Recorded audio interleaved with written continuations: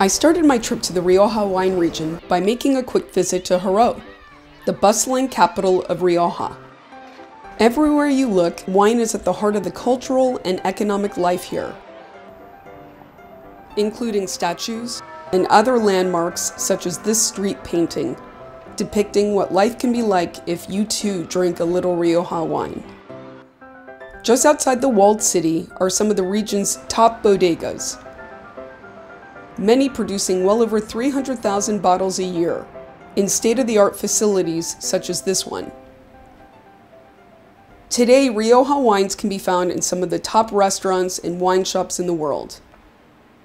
Now a quick overview of the Rioja wine region. Rioja is made from grapes grown not just in La Rioja, but also in parts of Navarra and the Basque province of Álava. The Rioja is about 152,000 acres, with about 600 wineries. The main grapes produced in the Rioja are the Tempranillo, Viura, Garnacha, Graciano, and Metzuelo grapes. And 85% of the wines made in the Rioja are red. The soil of the region is comprised mostly of chalk and iron, with some limestone, sandstone, and alluvial silt. And lastly, with some exceptions, the climate is usually either Mediterranean or continental. I'm now off to the outskirts of the medieval village of LaGuardia, 25 minutes from Haro, where I have an appointment with one of Rioja's most prestigious producers, Artadi. The bodega was founded in 1985 by a group of 13 local winemakers. But later, in 1991, the cooperative broke up, and Juan Carlos Lopez de Lacalle purchased the bodega and many of the vineyards to make up Artadi as it is today. The estate produces around 30,000 cases a year and sells to many markets, but primarily the US, the UK, Germany, and Canada. The estate's Rioja wines are produced under the Artadi and the Viña El Pisón labels. At Artadi, sustainable farming is the focus. Organic and biodynamic concepts are practiced, chemical compounds are never used, sulfur is kept at a minimum, and native yeasts are utilized over cultured ones. To find out more about Artadi and its approach to winemaking, we went to speak with their export manager, Ana Isabel Rodriguez. We work all our vineyards in organic farming, which is also very important for us because this is the way that we get the personality of the vineyards, and this is what we want to transmit in a bottle of wine. We want to transmit a different experience. We want to give you the chance to learn more about the terroir, about the place, about the soil. So when you taste a bottle of our wines, of Artadi wines, we want you to have a real different experience. We want you to close your eyes and feel that you are in the area, looking at the Sierra Cantabria area, and listening to the birds in the vineyards. Artadi has a presence in 3 different winemaking regions here in Spain. Of course, the headquarters and the first company was founded here in 1985. It is in La Guardia, in Álava, and is part of the Rioja Basque country. That's the first part of the company, but then we also have another 2 properties in Navarra and Alicante. We started these 2 projects. In Navarra we started in 1996 and in Alicante we started in 1999, so we call them projects, but now today there are companies which are so stable and they have their own personality and their own markets. But I mean the philosophy and the heart of each region is the same. We work the terroir concept and the local grape. So in this case we have Tempranillo grape varieties in Álava, Grenache wines in Navarra. The names of the wines are Garnacha by Artazu, and it is the Pasos de San Martin and Santa Cruz. And the last region is Alicante. It's in the Mediterranean area. It is just close to the Mediterranean Sea. And there we have our Mediterranean wine. It is called El Seque, and the grape variety we use there is Buon Astral. So this is the complete project for Artadi in the winemaking, and that's our tribute to the Spanish winemaking. As luck would have it, today, September 11th, is the first official day of harvest for the 2015 vintage at Artadi.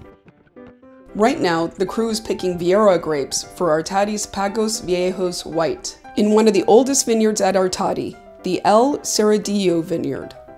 Ruben, the vineyard manager, is performing one of the most important tasks during harvest. He is simultaneously picking and eliminating as many of the bad grapes as possible before the grapes are brought to the winery.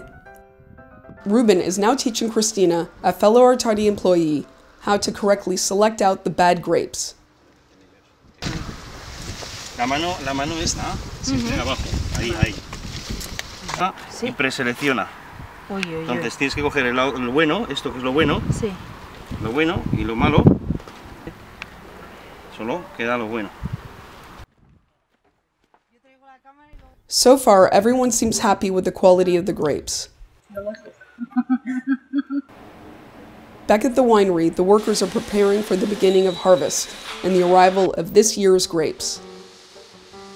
Here is where the incoming grapes will go first, so they can be sorted through one last time before being sent to be crushed.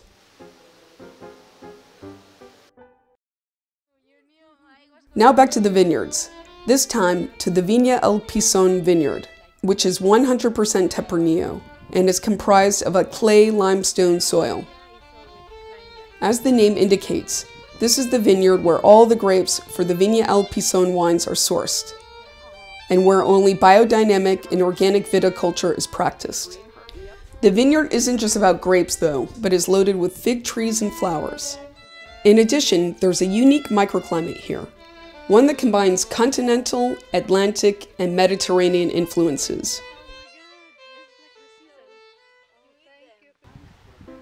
Now we're off to the village of LaGuardia, where we'll be visiting the El Pisón winery and hopefully tasting some wine. Well, the first wine we want to show you, it is our Artadi Viñas de Jaén. For us, Viñas de Jaén is a very special wine because it is the expression of the Tempranillo in our villages. For us, it's very important, this theme, the village, because it is like people, you know, when somebody comes from a different particular village, you love your village. So we love the places where we have our vineyards. We love the vineyards from La Guardia, we love the vineyards from El Villar, and the vineyards from Leza. These are the three villages which are around here, and they are all particular and very special testing with, as I told you before, around Tempranillo grape variety. So Viñas de Jaén, it is this wine, and it is really a very clean and fruity expression of Tempranillo. The aromas to cherries, very clean oak on the nose. And on the mouth, this lovely lingering finish, elegant and finesse. The next wine I'm going to show you is our Artadi La Poza de Ballesteros. It is our single vineyard wine.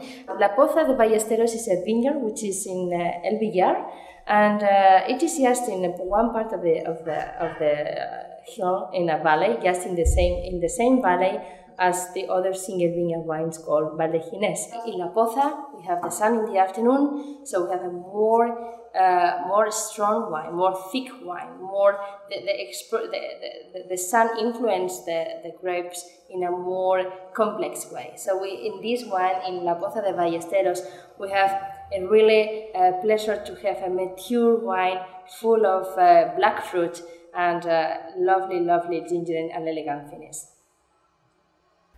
Our time at Artadi and Viña El Pisón is over, but before leaving LaGuardia, let's take a look at this dynamic medieval village. The village within this walled city hasn't changed much since it was established in 1164. With just over 1,500 inhabitants, this village attracts tourists from far and wide, coming to experience life as it must have been several hundred years ago. Its entrance gates, walls, and old city streets still intact. And not only is the world-class wine a draw, but the local cuisine is also impressive. featuring a variety of interesting pinchos made with fresh produce, free-range meats, and artisanal cheeses. Well, it's time to leave LaGuardia and the beautiful Rioja region. I will sure miss the friendly people and great food and wine. Special thanks to the folks at Artadi for letting us feature their world-class bodega. Gracias and hasta luego.